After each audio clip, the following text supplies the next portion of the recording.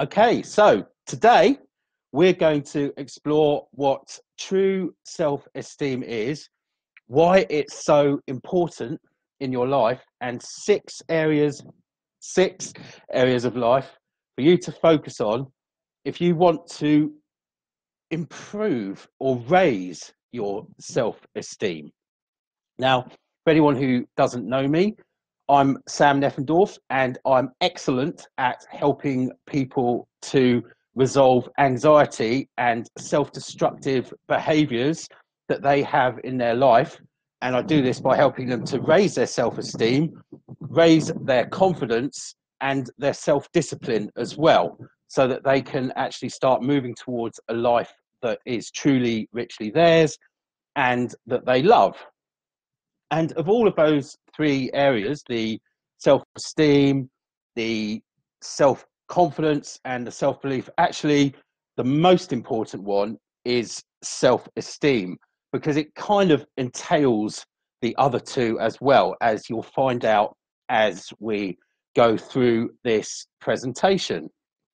So, what do I mean by self esteem? It's something that's talked about a lot, and there's lots of different definitions of it, and there's more useful versions, I think, than others. And the how I like to describe it and how I think of it, and this is a description I got from Nathaniel Branden, who wrote a book, an excellent book, many years ago called "The Six Pillars of Self Esteem," where much of this information, which really fits in with my perspective on life, but it really was a great framework for me to be able to explain and understand self-esteem for myself and also for people that I work with. And his definition of self-esteem is that you feel a competence and ability to deal with pretty much whatever life throws at you, and that you also got the capacity to do that. Now, of course, there's ups and downs in life, and he's not disputing that. But and look, there's times that will be tough, but it's a general disposition that you can handle those sorts of things happening, and you see them as things to be resolved rather than absolute life destroying situations that you can't cope with. In general, the basic things of life. Obviously, there's other things that happen that are beyond that from and take more recovery from. So it's a combination of that competence in life and belief in your own ability, along with a general belief that you deserve, not entitled to, but you deserve to be able to create happiness in your life. So there's those two aspects of it are the that sort of, what do you call it, self-efficacy, but you're capable, and if you're not capable in something, you can learn to be capable because you generally feel good about your own ability and your own effectiveness and ability to learn and carry out tasks in the world, and that self-respect and self-esteem that you can have and create, not all the time, but happiness is a state that you can achieve through your own actions, basically, and the impact and influence that you will have on the world. Okay, and this is self-esteem is really important because it's really is part of either a virtuous or toxic circle in your life, so a spiral rather. And it's self-esteem is not just something that you can get like that. You can't just decide, right now I have self-esteem and that's it. It's something that you can say those things, but you won't necessarily believe it in your inner world, in your subconscious world. So it's something that you kind of have to prove to yourself. You have to esteem is your regard, isn't it? So the dictionary definition of esteem is regard. So it's self-regard. And to achieve self-regard, then you have to actually take the actions which move you towards living as you want to live, in the way that you want to live, in a way that fulfills your desires. So taking the actions or the steps or whatever to move towards, actually having self-esteem. So it's kind of a virtuous circle if you do the things, because you take the actions and then that increases your self-esteem, and then you take more actions in line with who you are and what you want, and that increases the self-esteem. And of course it goes the other way, so you can find yourself, let's say you're in unconscious actions and actions that are against who you are. I'll give some examples later on, where you actually start to reduce your self-esteem. And I think it's not something that's just happens rarely. It's like a massive boom. There you are. As with every area of life, real transformation doesn't usually happen with one massive hurrah success. It's a drip, drip, drip of 1% or even 0.1% increases or decreases in your life, basically. So you don't necessarily notice these things day by day. It's a case of looking back at them and actually understanding what's happened as a result, and then gradually your self-esteem improves as your as the actions that you take become more in line with who you are, and you start creating outcomes which are more richly to do with you and what you want. So it's a couple of examples. Let's think about, let's say if you've just got a new job or a promotion at work, and if you're someone who has a fairly high self-esteem, then this might feel great. You might be relishing the new opportunity. You will be at peace with the idea that you don't actually know everything that you have to do or how to do it, but you can learn it. You're confident that you'll be able to learn the things that you need to do, because you generally feel confident in yourself. So it could be quite an exciting time.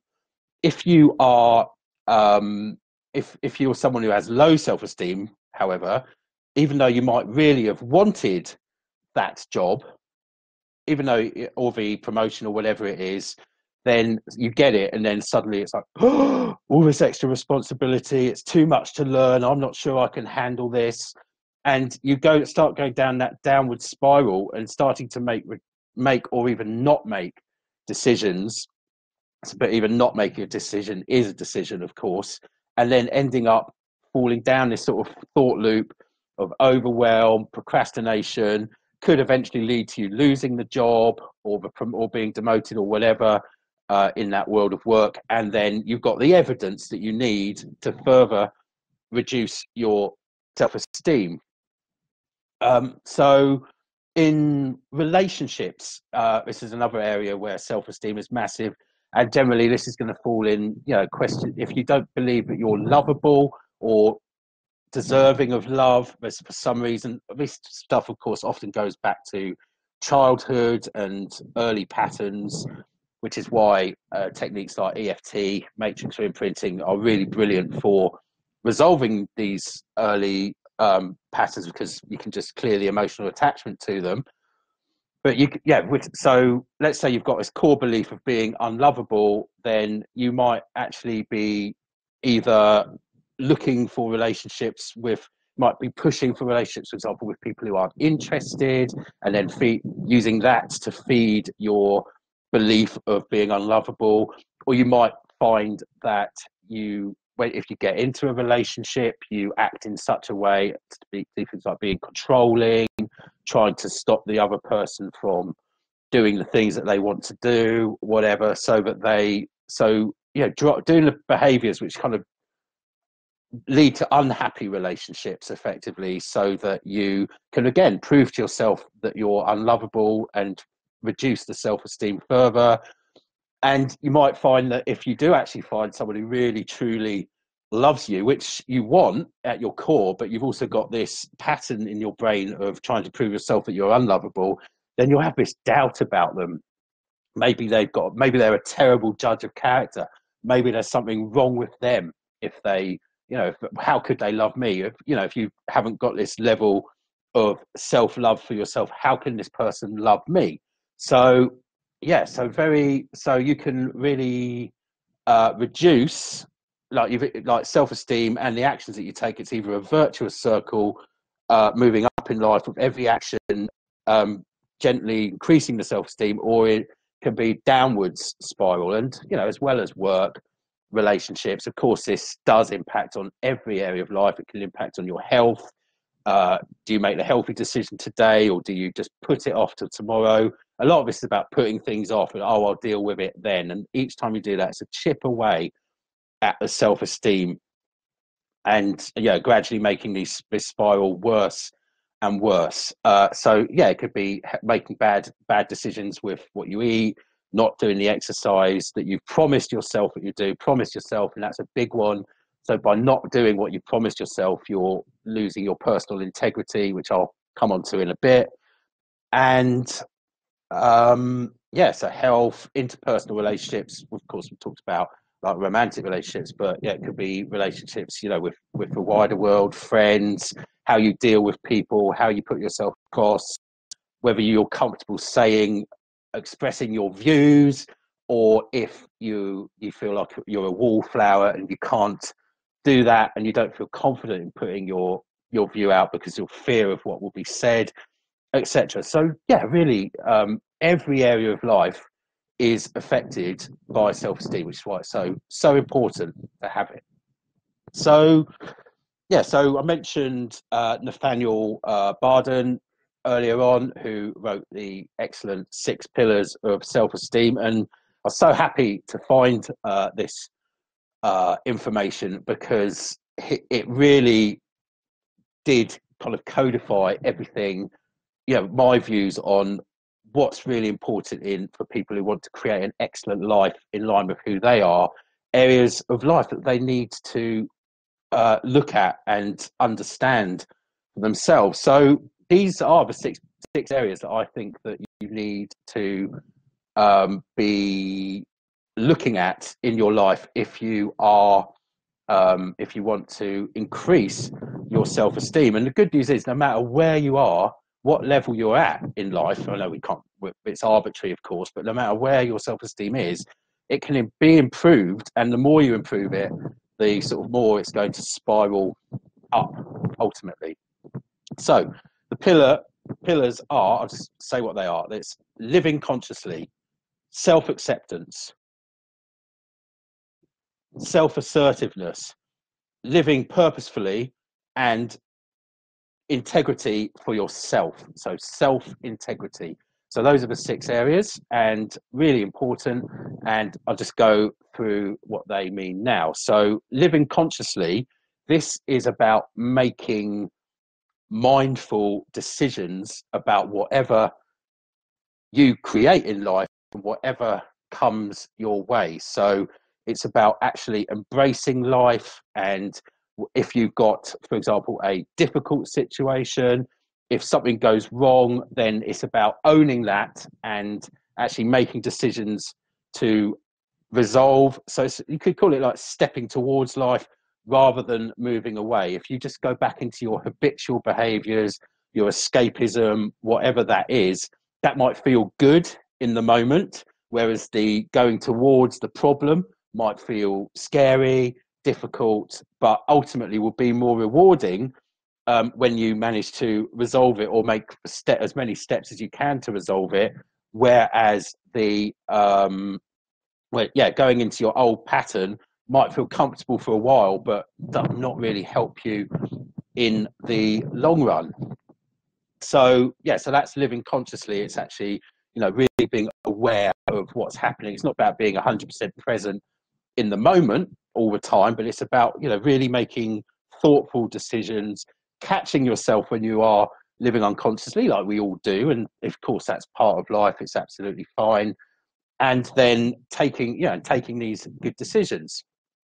And a key important part of this is that context of the situation really matters. So if you are, let's say you're watching a movie, then this is the time to zone out and really get into the escapism and enjoy it. Or, if you're socializing and having a drink with friends, and then this isn't the time necessarily to be always thinking about these deep, serious things in your life. It's, time to lighten up, have some fun.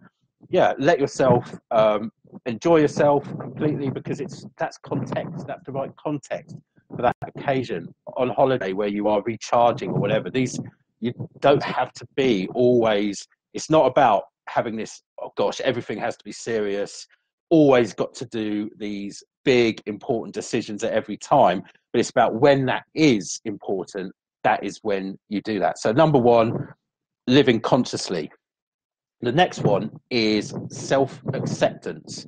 And again, this is a term that I think gets sort of bandied around in the personal development world, but what does it actually mean? Well, for me, this means, really actually, again, not avoiding how you're feeling, not avoiding how you're thinking, but really, really just being aware of everything that's happening in your inner state, the actions that you've taken and the things that you've done that have led you to where you are, what you're thinking, what you're feeling, what's happening in your life now, and really owning that. So you have, and without blaming yourself, blaming in a bad way. So you're accepting that you've done this, then not beating yourself up about it. It's about, okay, so this is where I am, and how do I now move forwards from here in a way that's more in line with my purpose, more in line with my values, more in line with what I want my life to be like. What do I do now? And so it's, you can use wherever you are. In most situations, for most people, there are ways forwards that you can then create a conscious and valuable way forwards. So not being your enemy is really key here when you are thinking about your what you do next. When you're fully accepting and owning your behaviors, not being your enemy, but also not saying, oh, well, that wasn't like me at all, and denying responsibility for your behavior. It's accepting it and then moving forward from there with compassion for yourself, not beating yourself up, but this is it. This is where I am. My life is like this now. How can I get it to whatever I want it to be? And of course, that requires for most people perhaps more of a focus on actually what they want to create in their life, their values, their vision for their life, etc.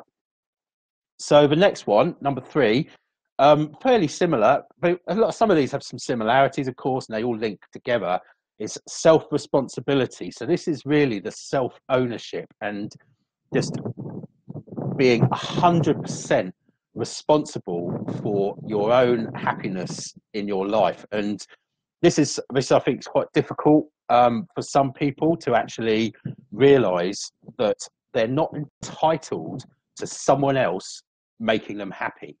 They can't rely on outside forces to become happy. They have to create their own happiness, and it can even actually really understand what happiness is for them, and then be fully responsible to taking that forwards in their life in whatever way that is. And it's different for everyone, and that's one of the great things about self-responsibility.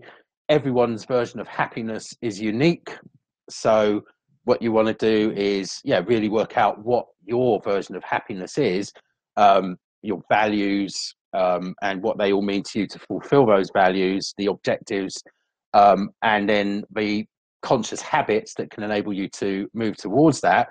And the great thing is actually you can feel that happiness to begin with, so you can actually create the inner state of happiness and then move towards, and then you get to understand what that would create in your life if you were feeling that more, and then actually start to create the outer reality of happiness as a result. Now, along with this, the next one, pillar number 4, is self-assertiveness. So this is about actually being confident in putting your point across, in standing up for yourself, in not taking on someone else's views of what your life should be like and living them. And this is this is really hard for a lot of people because we're all conditioned to, from a very early age, to respect authority, to have there's certain goals hardwired into whatever society you're from, wherever you're from in the world. There'd be ones that are similar everywhere in the world, and then there'll be specific ones towards your society, and then of course from your family and your upbringing as well. And so there's a lot of some of this very positive. It's not like it's all bad. Some of it very positive, but is it all in line with you? Is some of this not serving you anymore? Then you are actually wanting to assert yourself, your view, your values, and really move towards being able to express yourself and your needs, and with the awareness that you're responsible for fulfilling them. Of course there's people who may want to help you. You can ask for help. It's not about, you're not an island with this stuff. You're not just doing it all on your own. We are social creatures, but if you're just living someone else's dreams, then, or just living to fulfill someone else's requirements, then you're really living a second-hand life and not actually fulfilling your own actualization, and building your self-esteem. So the more that you can assert your position, without being mean necessarily or anything like that, but it's about, this is actually important to me, and and being assertive, not aggressive necessarily with what you want, then this can really be valuable in creating the life that you want. So so self-assertiveness is number 4. Number 5, living purposefully, and this is really about are my actions in line with the life that I want to live, or am I just floating about, which might be the life you want to live. In that case, it's fine. But if you have specific things that you want in your life, then you can then always, just being conscious, being aware, fits with the living consciously very well. Is what I'm doing in line with who I want to be, with who I want to become, with who I really am inside, once I clear all of this conditioning and domestication? And then, are my goals, are my objectives, are they actually right for me still? So being open to failure as feedback, rather than it being a sad, miserable thing to fail. It's actually, okay, that didn't go right. Maybe that's not what I want, or if it is, then how can I approach it differently? So being purposeful, always asking yourself questions of whether, am I still on the right path? Am I doing the right things? And so on. So living on purpose, again, not all the time, but when it is the right time, in probably in your work, if you're whether you're employed, self-employed, whatever, all of that. Ultimately, you're always self-employed, because you've either got a contract with one person that you've agreed, or you're self-employed in the more traditional sense. So living purposefully. And then a really big one is integrity to yourself. And this is such a great way of describing this. Is who are you, or what do you do when no one else is watching? So if you are on your own and you've got these things that you want to achieve, are you moving towards them at that time? Are you keeping your promises to yourself, or are you going down procrastination rabbit holes and actually finding yourself like drip, drip, drip, eroding your self-esteem as you break your promises to yourself, really? And, and even if other people trust you, you feel in your heart, oh, maybe I'm not who I say I am. So it's not being true to who you are if you don't have integrity to yourself. And I think this is really, really important. And of course, not everyone lives these things 100% of the time, but the more you live with integrity to yourself, the more that you're going to raise your self-esteem. So those are the 6 pillars of increasing your self-esteem. I think they're very valuable, and they were self-acceptance, self-responsibility, self-assertiveness, living purposefully, and integrity to yourself. So they're from Nathaniel Barden's book, Six Pillars of Self Esteem. Excellent, highly recommend it. And yeah, try living that way, try some of these things, and every little bit that you do, you will find that you start to feel better about yourself, and it's that self-fulfilling upward spiral. Now, what I will say is that, you know, some of this stuff is very hardwired in. So if you're finding that you keep going down self-defeating patterns, then there are ways that you can resolve that. And the ways I like using the best are the tapping techniques such as EFT, matrix re-imprinting, but you can also use things like NLP, hypnosis, many techniques that can support you in actually finding the root cause of why you're holding on to patterns, and then changing and transforming that so that you can live with much more of this purpose, self-integrity and consciousness, and really, you know, upgrade your self-esteem so that you can have more of a life and the happiness that you really do deserve and can go for. So just like to say, that's it for now. If anyone's got any questions, then I'd love, please feel free to type them in the comments. I'm just going to look at those. And I am offering, if you're ready to level up, if you're ready to explore this and increase your self-esteem so that you can improve any area of your life, or all areas of life, in fact, then book a 30-minute conscious discovery call with me, and we can have a chat about that as we're here. I'll just say those 6 pillars one more time, which is living consciously, self-acceptance, self-responsibility, self-assertiveness, living purposefully, and integrity to yourself. I think, you know, all of these are going to improve your life in so many ways. Type Y if you want to book in a conscious discovery call with me. And if you're watching this as a replay, feel free to ask any questions in the comments. I will definitely get back to you with a response. So thank you for joining. Thank you for spending some time with me. Hope you have an amazing day. Bye for now.